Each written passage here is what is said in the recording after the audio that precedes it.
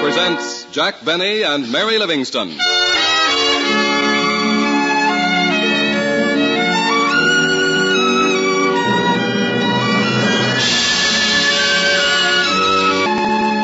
From Hollywood, the Mutual Network, in cooperation with Family Theater, presents 45 Calibre Teapot, starring Jack Benny. And now, here is your hostess, Mary Livingston.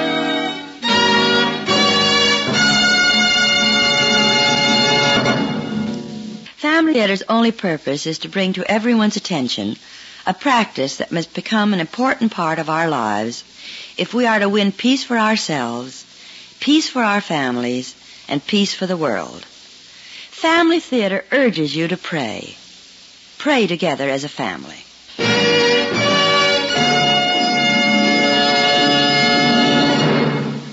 And now, to our transcribed drama, 45 Calibre Teapot, starring Jack Benny as Malcolm Topleaf.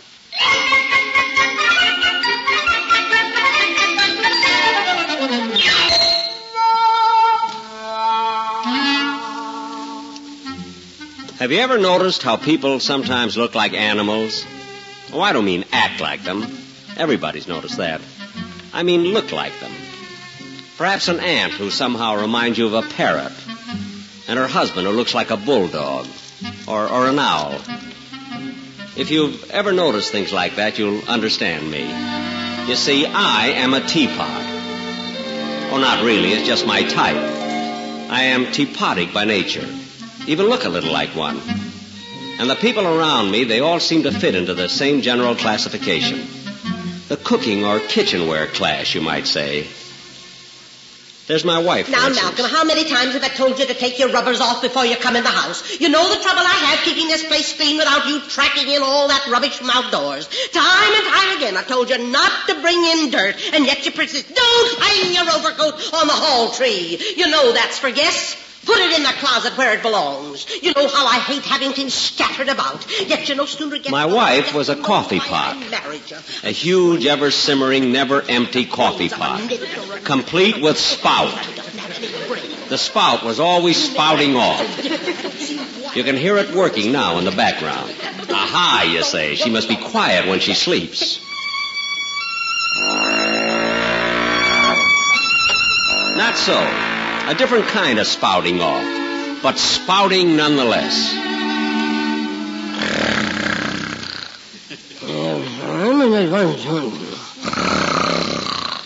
You see, Malcolm, you see... See what I mean? Then there was the supervisor. He was in charge of things in the library where I am employed as a restorer of rare books. His name, Ernest Edgewater. And I thought of him as a fish platter. A big, broad-chested, outdoor-type fish platter who likes to be right in the center of things. And in a position to catch all the gravy without doing too much work. Yes, Edgewater was definitely the fish platter type. Good morning, Topleaf, old sock. What's new with the ancients? Ooh. The slap was Mr. Edgewater slapping me on the back, and the thump was my forehead hitting the workbench.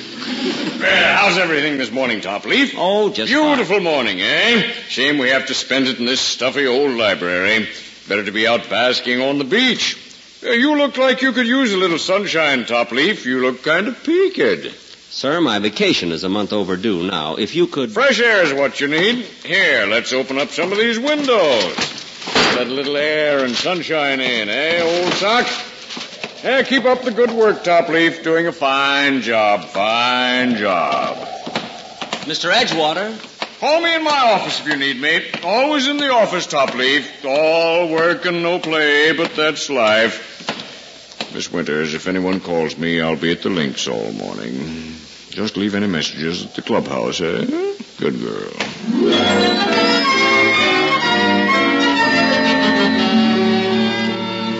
Then there was Miss Winters, a sugar bowl by nature. As sweet a child as I've known. Shall I close these windows for you, Mr. Topleaf? I'm sorry the wind blew all your pages out of order. Oh, that's very kind of you, Miss Winters. Thank you. Don't let him bother you, Mr. Topleaf. He gets on my nerves, too. Margaret Winters was in love with a fine young man in the refile section, Bill Regan. Bill seemed made for Margaret. Maybe that's why I thought of him as the cream pitcher type, because he just seemed to belong with Margaret, the sugar bowl. Bill was a splendid young man. I'd like to punch that Edgewater right in the snoot. A splendid young man. So you see, life around me was full of problems. Problems which I, being teapotic by nature, could never have solved except for... But then I'm getting ahead of my story. The story actually began at home. I remember Ursula and I had just finished the evening meal.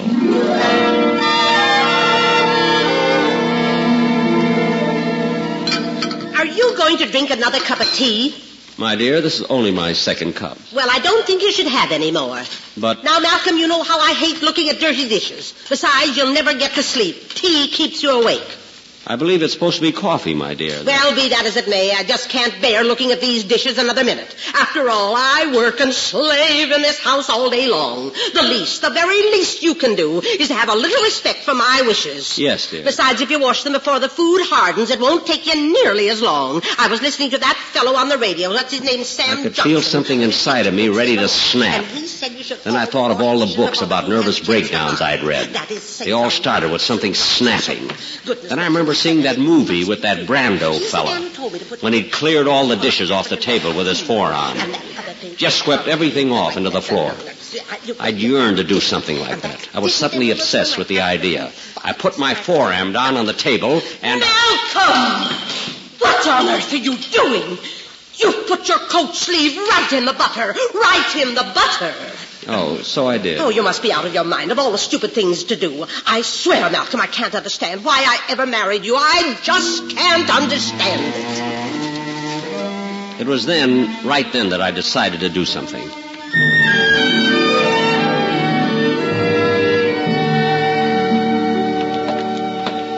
Oh, morning, Mr. Topleaf. Don't see you in this part of the library very often. Hello, Bill. Just doing a little research. Research? A little problem at home, Bill. Let's see what it says here. How to build strength and character. Be your own man. Self-help for the downtrodden and 6 easy lessons. Ever read any of these books, Bill? I've read most of them, Mr. Topleaf. Sir, I don't want to seem too personal, but, well, this problem at home is it the wife? You've met my wife. Yes, sir. Those books won't do a thing for you. Frankly, I think you might have better luck if you just kind of take the bit in your teeth. How's that? Just let her know who's boss. She already knows. Sir? I wish it were that easy. Bill, what we talked about, just between us, all right? Sure, Mr. Topleaf. If I do run into anything, I'll let you know. Thanks, Bill.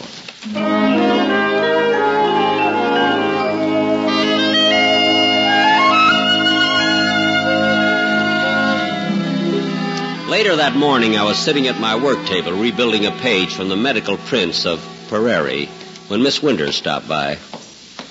Mr. Topleaf, Mr. Edgewater asked me to give you this. Another repair job? Yes, sir. That looks interesting. This one I'm working on? Fine old prints, over 300 years old. It's interesting how foggy those early medical men were about the human body. Now, this fella, Prairie, even put the heart on the wrong side. Did he? In one of these prints, he left out the spine. Maybe he used a model who didn't have one.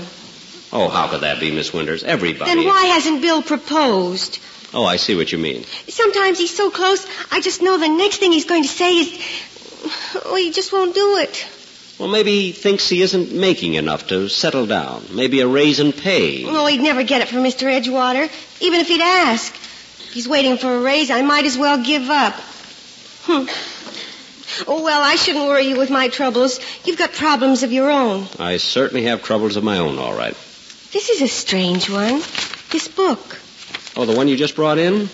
Let's see. Sudden cures and medicaments for frightful ills and mixtures for the correctment of unseemly conditions. What a strange title. What do you suppose it is? Oh, a book of ancient prescriptions, most likely. You know how to make warts vanish. Take a pinch of powdered dragon's horns mixed with water from a hollow log. Things like that. Worthless, but interesting. I'll get to it presently. I didn't think much about the manuscript at first, but something kept popping back into my mind. It was that mixtures for the correctment of unseemly conditions. I picked up the papers and began thumbing through them. Then I saw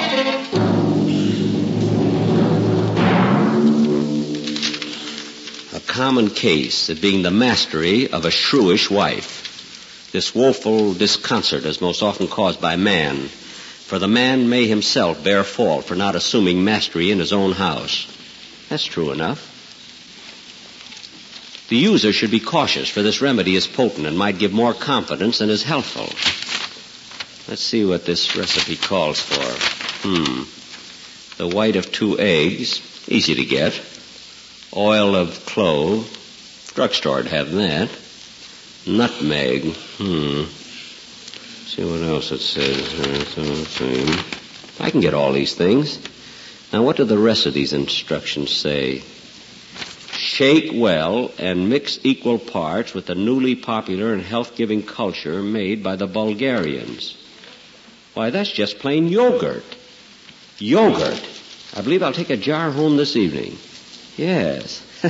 Why not this very night?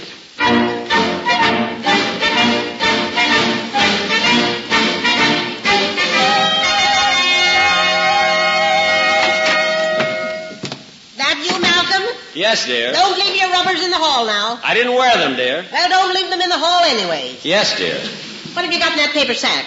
Oh, just a few items from the store, my dear. I've been feeling a little unsettled lately. I got some things to sort of correct the condition. Now, I hope you're not running to the doctor with every little ill. Oh, no, dear. If you knew how I skimp and save to make ends meet, you wouldn't be running to the doctor with every minor little complaint. But, my dear, I haven't... Oh, I'll get it.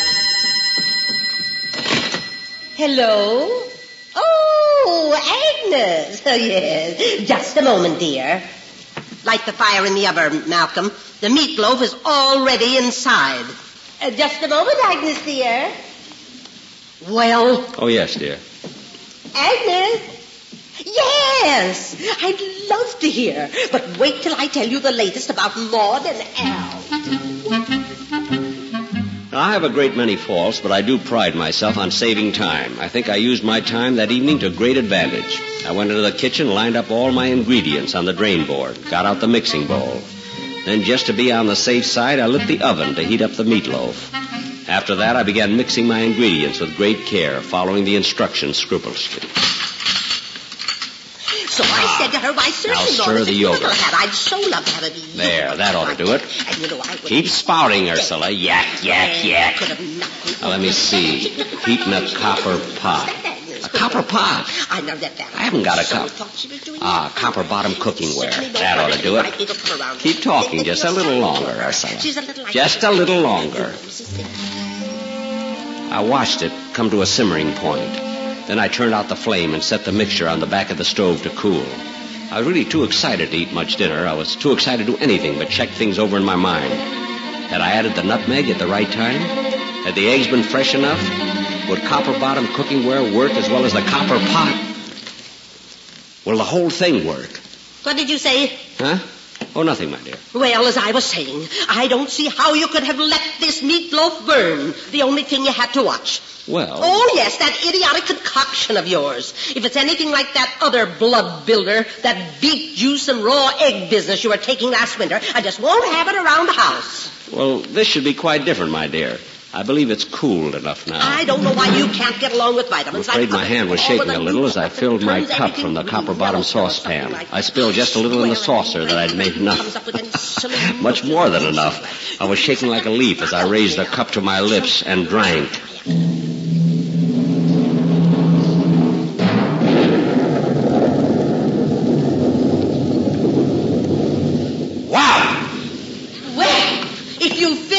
Your concoction, you know how I feel about looking at dirty dishes. You might just as well clear the table. Clear the table? Did you say clear the table? Malcolm, what's come over you? I'll clear the table, all right. You've broken all my dishes. Want me to clear the mantel, too? No. Maybe the stove, gas connections and all. Now, Malcolm, is it... Don't you raise your voice to me. Oh, I think I'm going to faint. Fine. I was thinking of cleaning up the floor anyway. You must be out of your mind. Not a bit, my dear. We're just going to make some changes around here. Malcolm, No more Malcolm. It's Mal. Mal, get that M-A-L, Mal. Say it once. That'll be enough of that. No crying in this house. None. You will be happy. Yes, Mal. From now on, I'm running things, understand? I wear the pants. I keep the pay envelope. If there are any orders, I give them. You do the shopping. You do the cooking, the dishwashing, the house cleaning. From here on out, I'm the master of this house, understand? Yes, Malcolm. What's that? Mal. Yes, Mal, I bet. All right, I'll run get me my slippers. Yes, Mal. But, Mal, you're wearing your slippers. Don't argue with me. When I speak, jump, will you? Jump.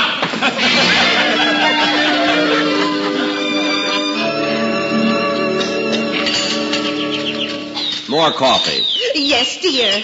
Did I make it strong enough for you? No. I used 2 tablespoons to a cup. Tomorrow, use 3.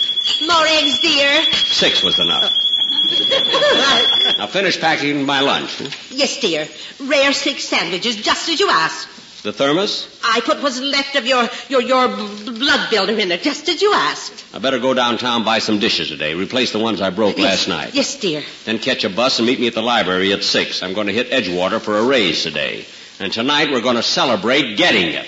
Yes, dear. Anything you say. Well, see you later. But, dear, why should I take the bus when I can drive down?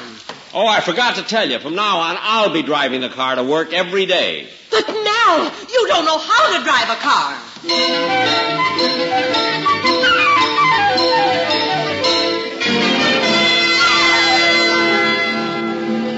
Now, I will admit the potion did give me a wonderful feeling of self-confidence, and that the instructions did caution against overconfidence. But I didn't feel my judgment had been distorted. True, I hadn't driven a car before, but I had seen others drive, and some men learn from merely observing others. Fortunately, I am one of those men.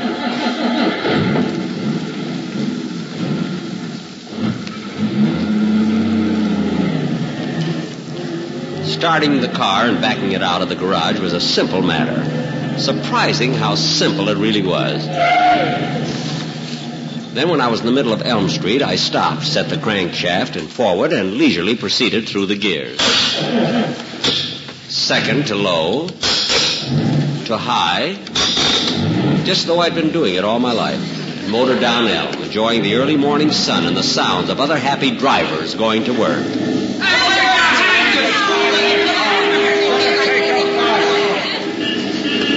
I felt I'd pretty well settled things at home, so while I motored along, I gave some serious thought to Bill and Margaret. Had an idea I could do something for them. Actually, I had a couple of plans in mind. One of them centered around what I had in my thermos bottle. There was only one parking place left in the library parking lot. There was a small one right next to Edgewater's car. I slowly brought my machine to a stop. Then setting the parking brake because I was going to park, I put the gear shank in reverse and backed into the spot next to Edgewater's auto.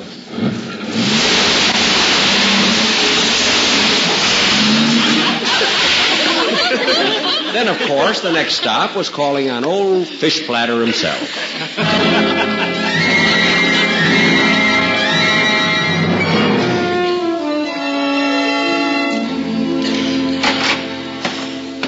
Morning, Fish Platter, you good-for-nothing old rogue, you bum. How's everything this morning? The slap was me slapping Edgewater on the back, and the thump was Edgewater's forehead hitting the desk. Who's that? Topleaf? Well, careful, old man. Not as young as I used to be. Beautiful morning, eh? Shame we have to spend it in the stuffy old library, eh? Well, yes, as a matter of fact, it is. Oh, what have we been reading here? New book? How to Improve Your Golf Game. Fine. Don't mind if I borrow, do you, Edge Platter? Water. Edge. How about your clubs? They pretty good? Good set, Fishwater? Edgewater? Yes, they're pretty good clubs, not the... Fine, I'll borrow them, too. Here now, Topleaf. The Board of Examiners will be coming through in about a week. Board of Examiners? Where'd you hear that? How'd you know? I called them. I thought it was about time we did some straightening up around here. Let me get this straight. You, Malcolm Topleaf, You called the Board of Examiners? Why not? I'm ahead with my work. Margaret Winters, Bill Regan, the librarians, the clerks are all caught up with their work. But Top Leaf... You're the only one behind, and you wouldn't be if you'd spent a little time in the office, fish platter. I am stabbed in the back. How could you do this to me, Top Leaf? Better get things organized, my boy. Tell you what, I'll think this whole thing over for a while. Might be able to get you out of this. Thanks for the use of the club. Oh, Top Leaf, don't let anything happen to the putter. Right. I called your wife for you, Mr. Mal. Thanks, Maggie. Yes, sir? Miss Winters, will you call the country club and tell them Mr. Fish Platter, Edgewater, won't be there today? Yes, sir. Thank you, Miss Winters. What do you suppose is the matter with Mr. Edgewater? Nothing we can't fix easily enough. Maggie, do you really want to marry Bill? I mean, really? Oh, Mr. Topleaf, more than just about anything. Think he wants to marry you? I think he does, but... Well, call him. Tell him to meet me in the locker room. Oh, now... Maggie. Yes, Mal.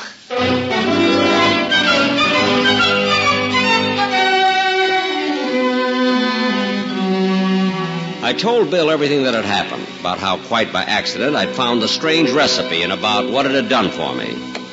Oh, now, just a minute, Mr. Topleaf. Mal. Mal, then. Well, things like this just don't happen. Well, here's the proof. In that thermos bottle? What have you got to lose? Let me ask you one thing. Shoot. Do you want to marry Margaret? Well, sure. What man in his right mind wouldn't want to marry Margaret? Then why haven't you asked her? Are you kidding, Mr. Mal? A good-looking gal like that wouldn't marry a lug like me. Oh, sure, we've been out a couple of times, but she only went for laughs. Suppose I told you she'd like you to pop the question. I'd say you were nuts. But even if you weren't, I couldn't even think about getting married in my salary. See what I mean? What have you got to lose? All right, Mal, open your thermos. Before I do, promise me you'll treat her right. Yeah, all right. You're going to have me believing there's something to this. And you won't punch Edgewater in the nose. Yeah, sure, I won't punch him in the nose. All right. I think half a cup should be enough for you. Here you are. Yeah, it smells pretty bad. Well, down the hatch.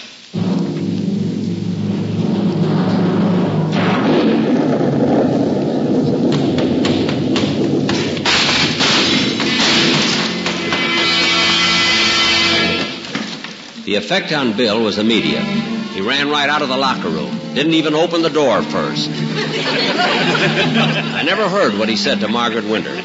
Just didn't get there quickly enough, but judging from the look on her face, the results were very satisfactory.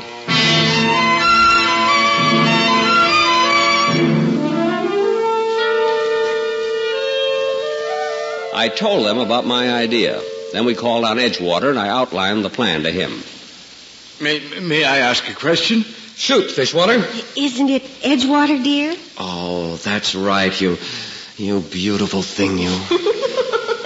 What was your question, Edgeplatter? Well, I just want to get the whole thing straight. Now, you people are offering to help me get my work organized, so I'll be able to get it done in time for the Board of Examiners? That's about it. Wouldn't you say that's about it, gorgeous? Oh, Bill. That's substantially correct. And all I have to do is increase your paychecks so you'll be getting what you're worth? That's right. And then you'll give me my clubs back? Tuesday and Thursday afternoons and over the weekends if you keep up with your work. All right, Topleaf, you've got a deal. Well, that's about it. The story of how the change began for the wife and me, for Margaret and Bill, and for Edgewater. Actually, it worked out pretty well. Even Edgewater seems happier now that he's leading a useful life. I don't even think of him as a fish platter anymore. He's sort of turned into the serving tray type. And Mrs. Topleaf, I don't think of her as a coffee pot anymore either. She turned out to be a dutiful and loving wife. Fine woman. But I'm still teapotic by nature. Not the same as before, though. I'm a different kind of a teapot now. I think of myself as a teapot with a high muzzle velocity. That was quite a remarkable recipe. Oh, incidentally, I restored the book. It's on the library shelves now if you were thinking of checking it out. It's filed under... Now, how did I file that book? Was it under folklore or history? Or did I put it under chemistry? Then it might be filed under... Oh, well, if you really want to, just browse around a little. You'll find it.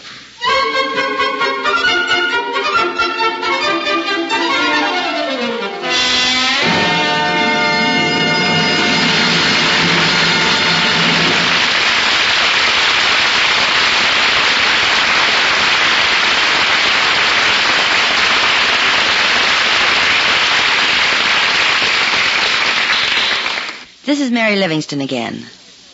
Did you ever notice how frequently in everyday conversation you hear familiar little phrases and adages? They are used and reused so often that we come to think of them as a single idea rather than as a group of words. One such adage, which we all have heard at one time or another, is, charity begins at home. Let's look at this group of words a little more closely. For instance, the first word, charity. What does this word mean? Well, the most common and generally accepted interpretation would be generosity. But that's not quite correct. Charity comes from the Latin caritas, which means love. Generosity is but one byproduct of love.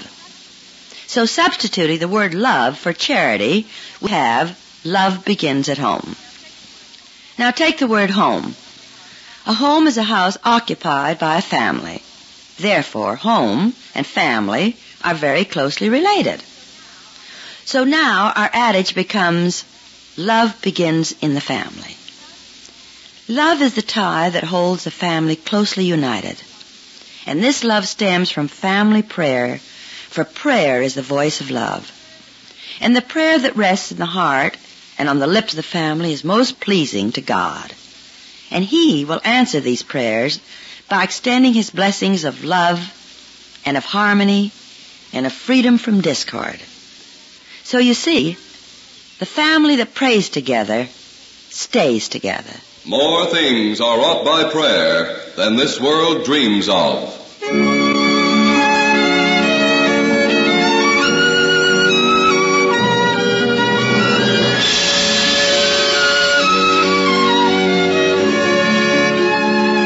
From Hollywood, Family Theater has brought you 45 Calibre Teapot, starring Jack Benny.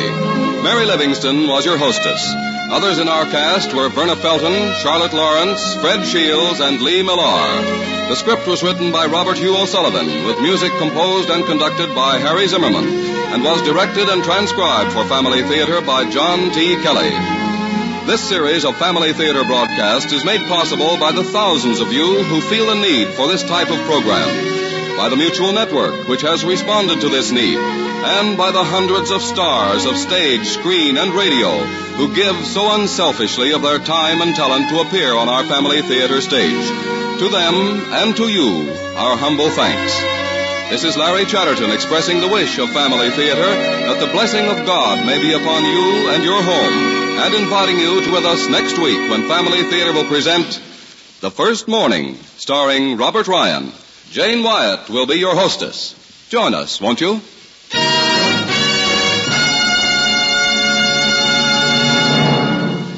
Family Theater is broadcast throughout the world and originates in the Hollywood studios of the world's largest network. This is the Mutual Broadcasting System.